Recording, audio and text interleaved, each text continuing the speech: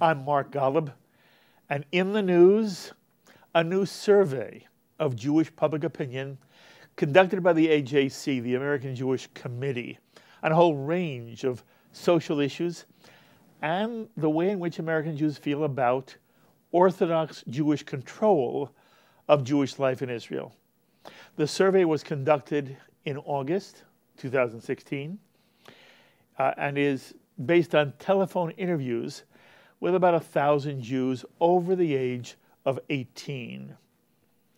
And one of the findings to receive some real attention was that the AJC poll showed the level of support in the Jewish community for the various presidential candidates.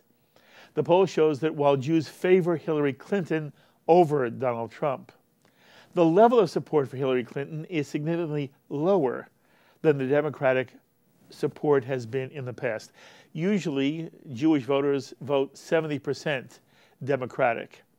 But the AJC Survey of Opinion shows that only 61% of American Jews now favor Mrs. Clinton, while 19% support Donald Trump, and that he's especially strong in the Orthodox community.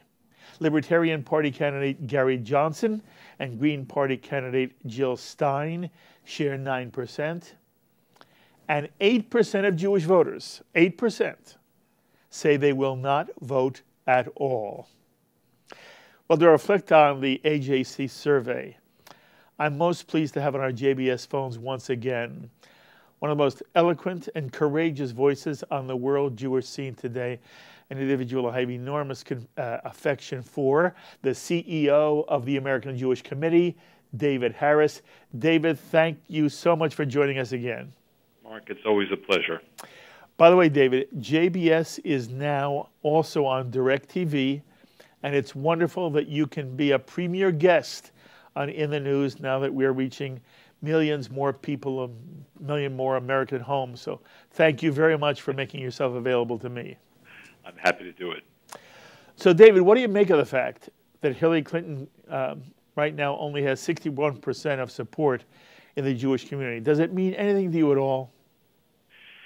Well, every poll, Mark, is is a picture of a moment in time.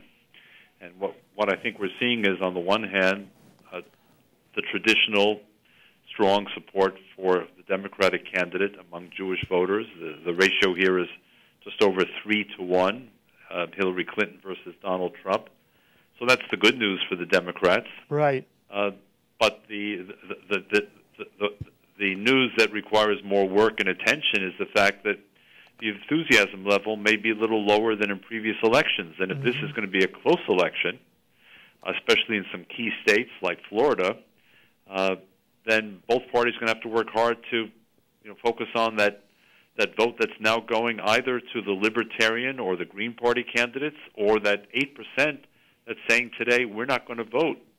So they got about 6-7 weeks left to go, and that's going to be the target, I think. Absolutely. By the way, our viewers should understand neither David nor I would feel it appropriate to indicate any preference of one candidate to another. Our job is to simply analyze and present our analysis to you.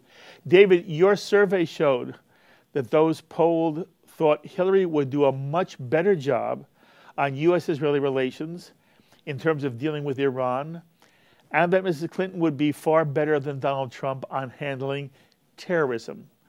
So in some ways, it's surprising she has only 61% of Jewish support, while at the same time, Donald Trump seems to be doing very well in the Orthodox community. You have any thoughts on any of that? Yes. Well, first of all, Mark, to give your viewers some more data, when it comes to which of the two major candidates for president would be more likely to unite the country, the ratio is actually 5-1 in favor of Hillary Clinton among Jewish voters.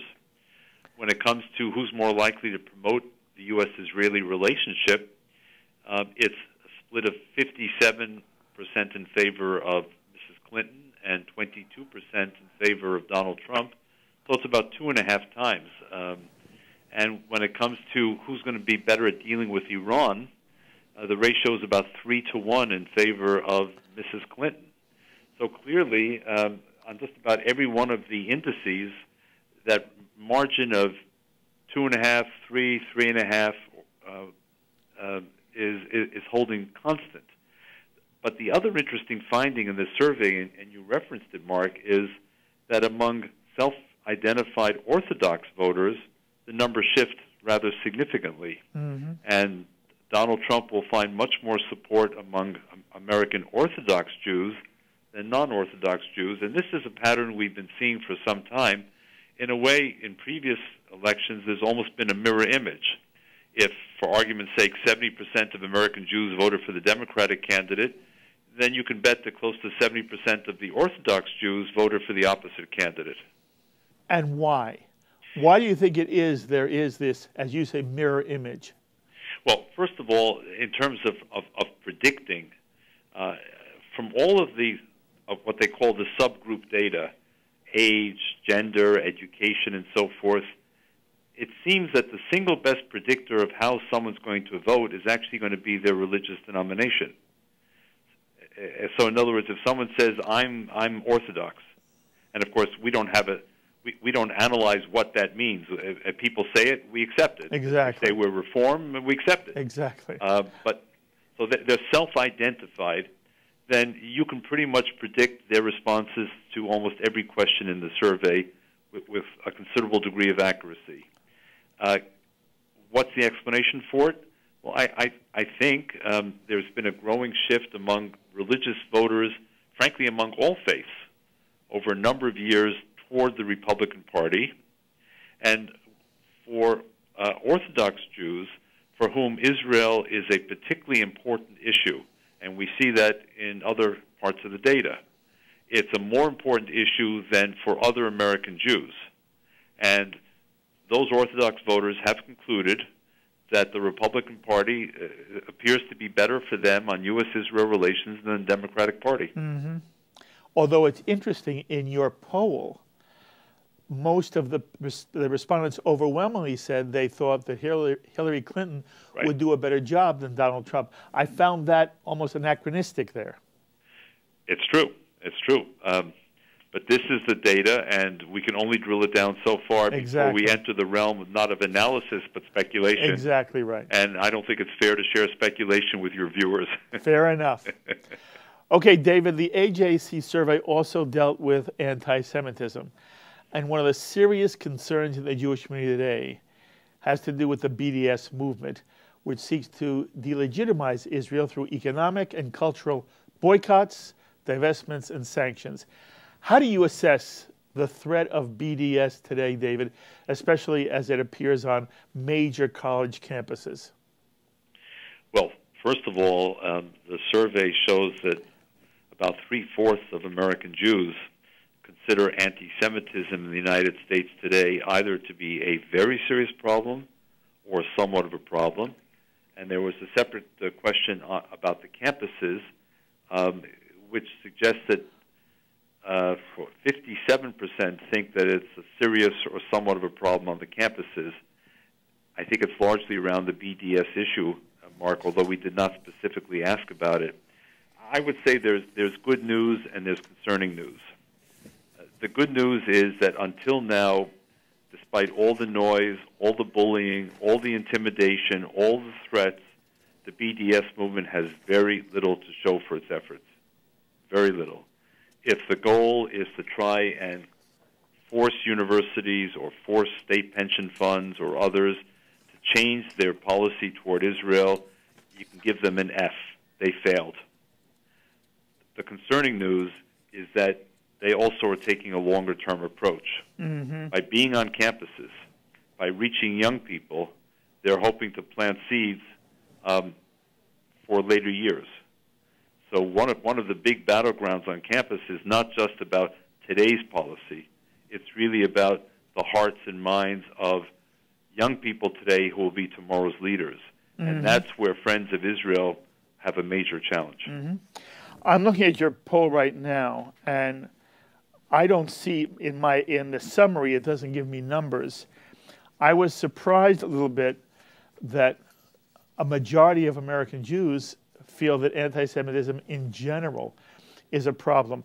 I have not seen it, experienced it, nor has anybody talked to me personally, David, about experiencing anti-Semitism in America. What's your sense of the reality here? Whether people, whether the respondents feel that there is anti-Semitism or not. As you look at the American scene today, do you worry that there is any serious anti-Semitism in America? First of all, Mark, AJC has been doing these surveys for many, many, many years, and we've always been struck by the fact that even in a decade like the 90s, which, as we look back, was a particularly good decade for everyone, there was people were reluctant to say there's no anti-Semitism. It was almost as if there's something in your Jewish genetic code which may modulate it and say it's not a serious problem, but there's somewhat of a problem. But very few Jews are going to say no anti-Semitism. It's just not in our makeup. So it's always been there. Why might it be a more acute feeling today? Well, it may be because, first of all, there's a sense that global anti-Semitism is increasing. Yes. And for that, look no further than President Obama, who himself referred to, I think he called it the rising tide of anti-Semitism. Mm-hmm. Then you see what's going on in important parts of Europe. Then you see the march of radical Islam. Then you see the BDS movement. Then you see crazy things both on the far left and on the extreme right in this country, including some things that have come out during the election cycle. And I think people are saying, you know what, I've always thought there must be some anti-Semitism out there, but if anything, I'm more worried today than I was 10 years ago, because things just seem to be going in that direction. And so when the question comes up, I'm not going to say there's no anti-Semitism, because that would be counterintuitive and counterfactual. I'm only saying to you, I have not seen it. I haven't experienced it. I haven't spoken to any Jew who complains to me that they have seen it. I think when you talk about this almost genetically now, the Jew worries about, at all times, anti-Semitism and the fact that anti-Semitism's head could rise at any time. And I think you make an excellent point that Jews in America, even if they're not experiencing anti-Semitism, feel such a kinship to Jews all over the world. When we see what's happening in Europe, in Paris, throughout Eastern Europe and Western Europe, Jews have a sense of unease. At the same time, I'm saying to you again, my instinct is that no one in your family, not you, not your wife, not your children, has experienced anti-Semitism in recent years. Is that a fair thing for me to say to you? Well, let me depersonalize it and not make it about my family alone, because it's also potentially true that some of us are living in a bit of a bubble, especially depending on where we live, where we work, and how we conduct our lives. But AJC is quite active on campuses.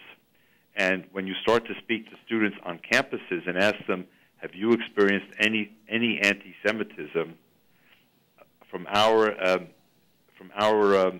data, the answer is more today than 5 or 10 years ago. Yes, that There's more of a sense. Yes. So then, Mark, you take those many examples, and then the parents know about it, the grandparents know about it, the friends know about it.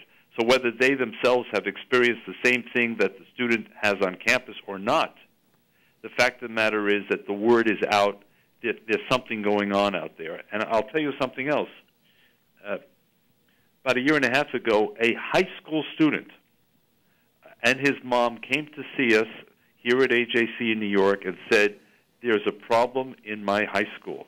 And as a Jew, for the first time in my life, and this is New York, which was considered a very safe space, I'm worried and I don't know what to do about it.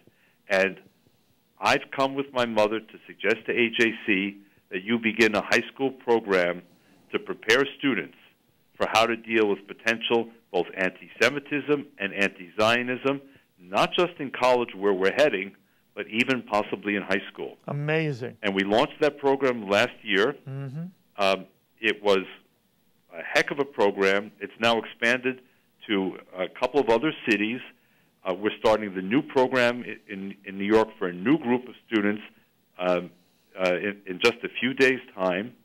So these students are telling us something is changing. Yes, I understand. And we're taking it seriously. We don't want to exaggerate it. The sky is not falling, but we're taking it seriously, Mark, because they're telling us something has happened in the classroom, in the locker room, wherever. Something is changing. Very interesting. I appreciate the way you describe it.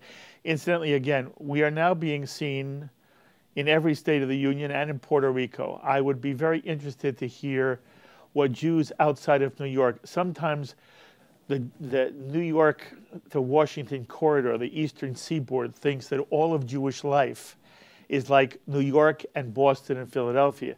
And the reality is that there is a very different kind of Jewish life throughout the country. So you've heard what David Harris has to say. I'd love anybody to give us some feedback, and I'll share it with David as well. Have you experienced anti-Semitism, whether it's in New York or anywhere across the country? You also made an interesting reference, David. You said that students are complaining that they must deal with anti-Zionism and anti-Semitism. There are many people who feel that the BDS movement and the criticism of Israel is often veiled anti-Semitism. What's your feeling about that? To what extent, when you hear people criticize Israel, do you feel that the criticism goes beyond Israel, that it really is in some way anti-Semitism, which means it's against the Jews?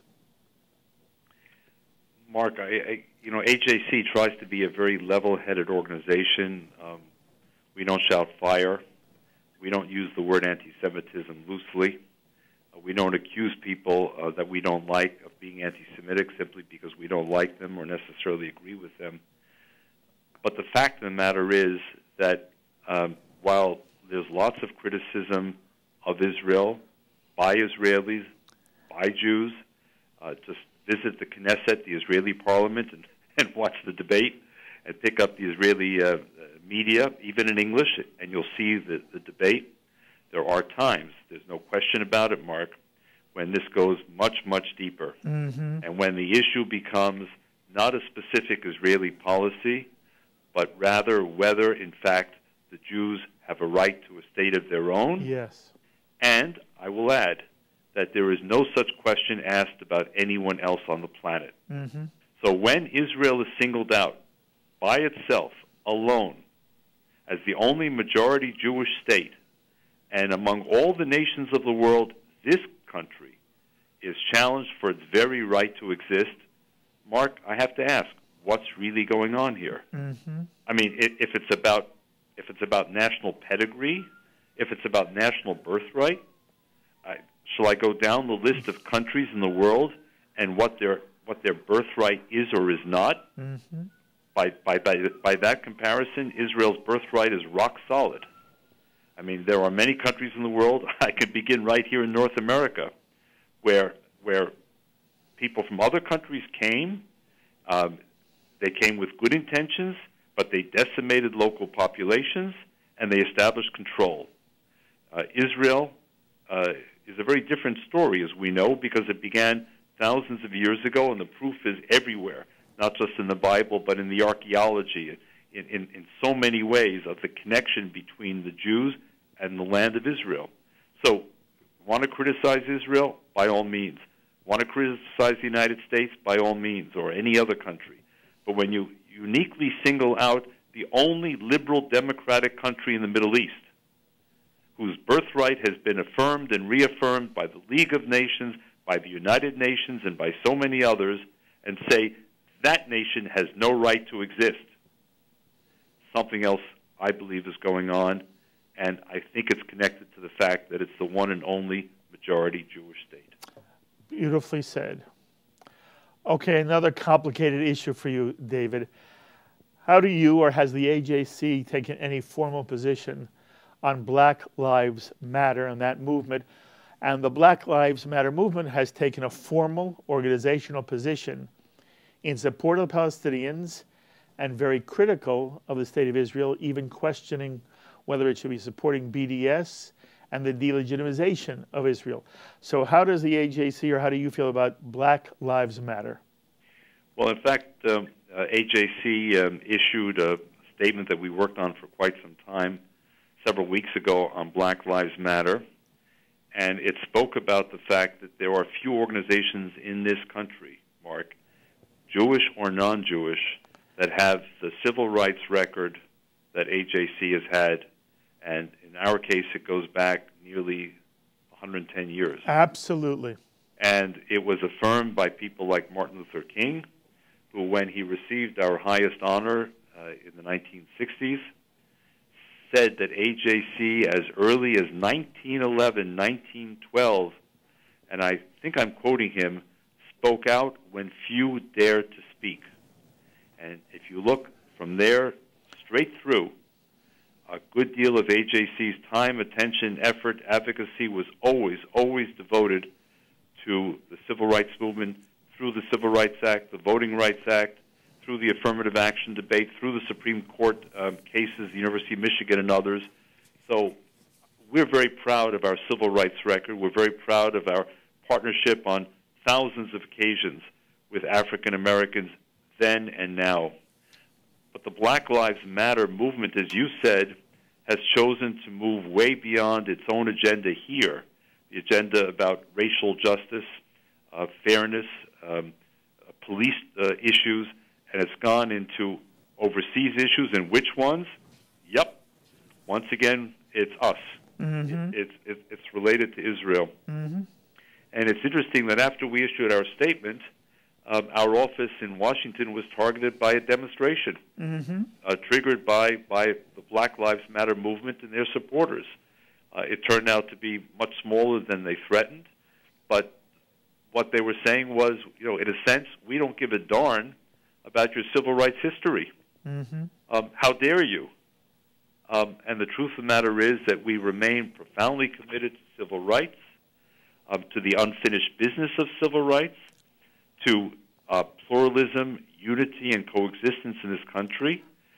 But we're also committed to the U.S.-Israel relationship, and we're committed to, if you will, not just Black Lives Matter, but all lives matter. And the two should be able to coexist with one another. I love the way you say it again, David. Look, it might be unfair of me, I think, to ask you to comment specifically on the controversy generated by Jonathan Greenblatt, the new national director of the ADL, for his public criticism of Benjamin Netanyahu and for his participation in a number of J Street events. But I would like you to speak to the broader issue. How do you feel about leaders of major American Jewish organizations publicly criticizing Israel and suggesting that they know better than Israeli citizens which Israeli policies are morally and Jewishly right or wrong?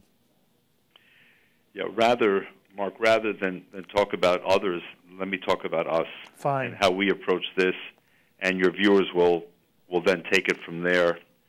And by the way, if they want to learn more about AJC and the things we're saying and doing, please visit ajc.org and learn more about us. But we are an organization that believes that Israel is a mature democracy. Israelis yearn for peace no less than we on the outside yearn for peace. That we who live on the outside do so by choice. Any of us today or tomorrow could head for an airport, and if we're lucky and live in a city like New York, fly nonstop to Israel and move on the path to citizenship tomorrow, mm-hmm. and become part of the Israeli society, pay taxes, vote, send our children to the military, and take responsibility for the state. And at AJC, we believe that by the fact that we have not exercised that choice, Mark, that there has to be a certain humility. Of course, we care deeply about Israel, and of course, there are times that we may feel disagreement. I mean, I love America. Do I agree with every decision made by every president of the United States?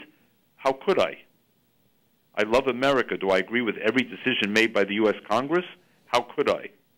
Do I think there are still serious blemishes and flaws in American society and life? You bet. Does it diminish my love for America? No. The same with Israel. We have to have humility. We have to understand that there is a distinction between those who live in Israel and bear the direct responsibility and consequence of decision-making, and those who live outside of Israel, and much as they love Israel, do not directly bear the consequence of their decision. So when it comes to issues that affect the Jewish people broadly, emanating from Israel, issues like Jewish religious equality, which we asked about in our survey, issues about who is a Jew, issues about recognizing Jewish conversions or not, you bet we speak out, because we believe that this is an issue affecting all Jews. When the same rabbi in New York, a modern Orthodox rabbi who has enormous respect, and who I believe even oversaw the conversion of Ivanka Trump, is told in Israel that his conversions, not of her, but in general, his conversions may no longer be recognized. Something is profoundly wrong, and it's not a uniquely Israeli issue. It's a global Jewish issue. Okay. By the way, I believe you're talking about Avi Weiss, correct? And Haskell Luckstein. Yeah, and Haskell Luckstein. You are correct. In that case, I was referring to Haskell. Okay. But you can also include, as you said, Avi Weiss, another modern Orthodox rabbi. Exactly. So when it comes to those kinds of issues, Mark, these are global Jewish issues in which what Israel does affects each and every one of us, and we're not going to remain silent. Mm-hmm. When it comes to matters of war, peace, and security, look, we want Israel to achieve peace. We've been yearning for this for decades. We believe at the end of the day that the best way to head there is to try and find the means of separation based on the principle of a two-state agreement. But are we going to second-guess every decision by the elected Israeli government? Do we know better how to achieve peace and security? Are we really the ones ready to draw the maps and to talk about what happens the day after an agreement if the West Bank becomes the new domain of Hamas, the way Gaza did? That's why I use the word humility. Mm-hmm. Obviously, we all have views and thoughts, Mark. We travel to Israel, we read the media, we speak to each other, we all have thoughts. Mm-hmm. Fine. But let's exercise them with a certain humility and not the hubris that suggests, you know what, we know Israel better than Israel knows itself. Or as some people say, if your friend is drunk, stop him from driving. I don't believe Israel is drunk. I don't either. And you say, I think you're fabulous, David, and you know how much I love you and what regard I hold you in, and I am thrilled every time I get to present you and your ideas on the JBS to the JBS audience, and we cover a lot of your addresses, and we recently did your address to college kids. But I just say, Kol Tuva Hatzlacha, I hope you have a Shana Tova Mituka. You should have a happy, healthy, sweet new year, you and your family. And I hope it's one that you and I will have a chance to see each other and talk many, many times. But I thank you very much, David. And thank you, Mark, and congratulations to JBS on reaching now DirecTV viewers. And again, for anyone interested, ajc.org is our website address. Fabulous. You be well, David. Bye-bye, and thank you. Thank you.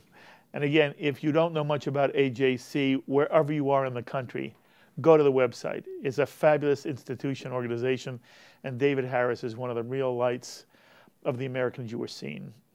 By the way, for me, I have a right to criticize my family, but I get very angry if anybody outside my family criticizes anybody in my family. And that's, to me, what Israel feels as well, and I agree with David. There should be humility within American Jewry.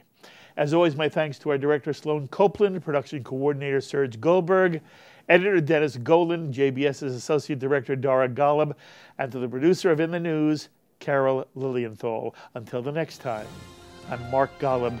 Be well, my friends.